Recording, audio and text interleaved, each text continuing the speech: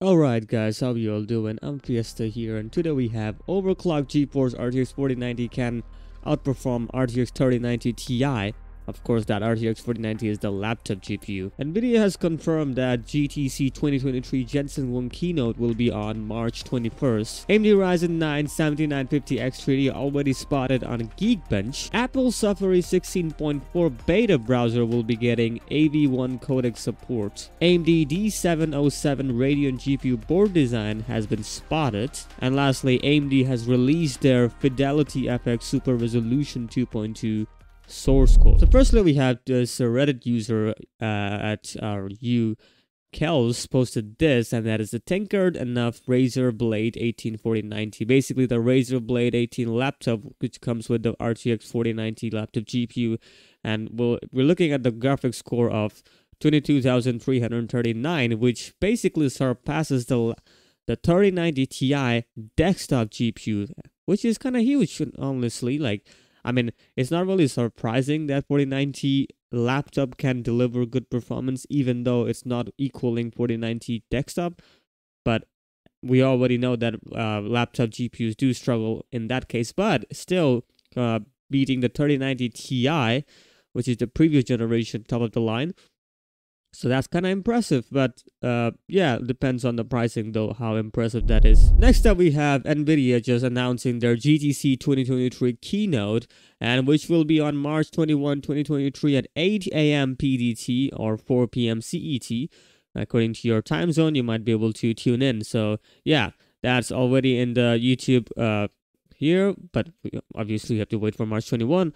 Which is quite far, I have to say. We have to still wait for a long time. But I wonder what they're going to be launching on GTC. Let's see what happens. Next up, we have something interesting. Geekbench 5 score has been published. And if you look into the specs here, well, this is the AMD Ryzen 9 7950X3D, a 16-core 32-threads processor here. And well, the base frequency is 4.2 and the maximum frequency we're looking at is 5.68. This is the first X3D part we're looking at for the 7000 series benchmark, and we're getting a single core score of 2157 and multi-core of 21,841. But if you look into the single core score here, it's basically the similar score of the 7950X, which is the non-X model, obviously. So I wonder if they are not improving the single core performance, what will be the beneficial part? Maybe in multi-core they did gain a little bit, but in single core it is quite similar, like very little gain compared to the 7950X. The 7950X3D is looking similar, but we already know that 7950X3D will be faster. In terms of gaming, it should be faster.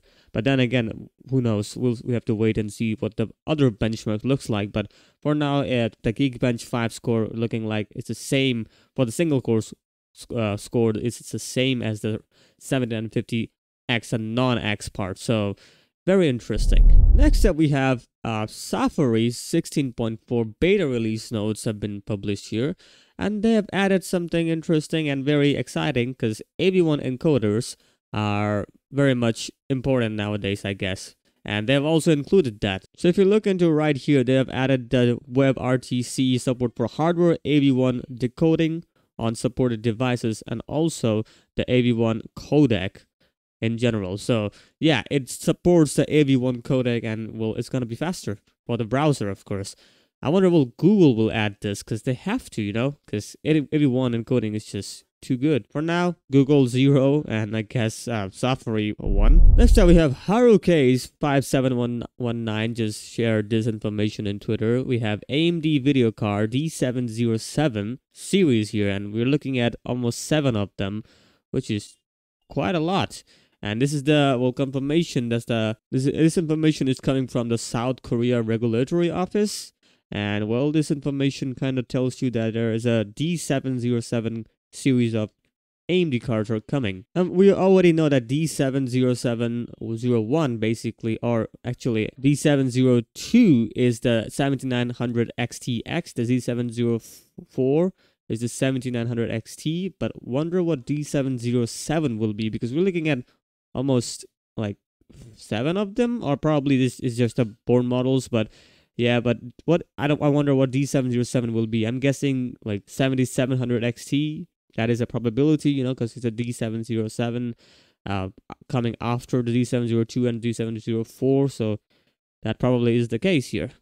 I wonder. Lastly, we have AMD GPU Open just released their FidelityFX Super Resolution 2.2 source code here, and we also have the comparison for this. And if you look into it, this is the FSR 2.2 off, and well, when we turn on FSR 2.2, well, I guess there are some differences. Let's focus on what are the differences. If you look into the farthest end, there's literally no wire. It's like floating. Those whatever you call them, those are floating. But when you enable 2.2, well, we can clearly tell there's a wiring going on. A little bit of wire.